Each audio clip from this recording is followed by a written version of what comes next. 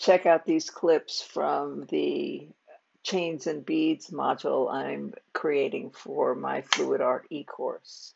Here I'm experimenting with something I've never done before, of pulling a chain through holes I poked in my canvas.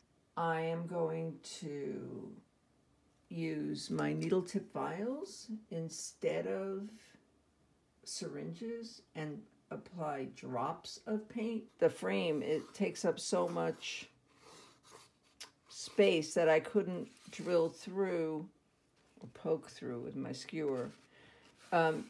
This was the available space for me. So I have very limited place to lay my chains down. And let's see, can you see?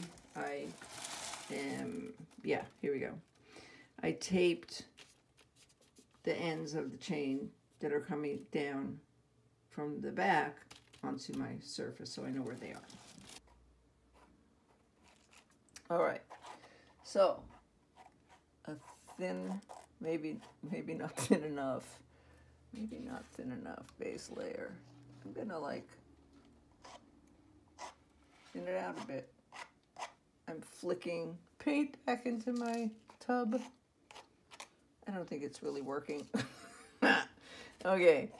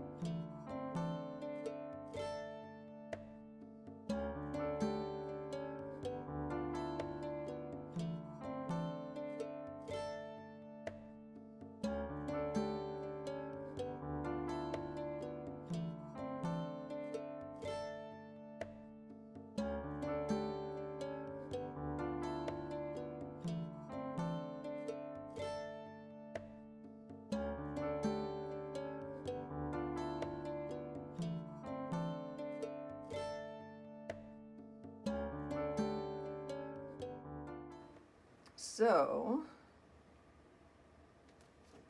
I'm gonna grab from underneath this tiny one, and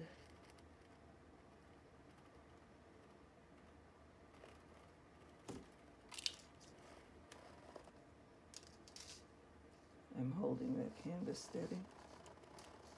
Oh, la la la. Oh my God. Can you see that? Now that's more like it. Damn. I have never done a pull that I didn't have to pull off the edge of the canvas. Well, that turns out to be wrong. I can actually hold a chain in both hands over the surface of a canvas and pull without dragging it over the edge, without poking a hole through the canvas. But because the results look different to me with each of these methods, I don't think my hole poking days are over just yet. Check out the Fluid Art e-course. Come explore with me.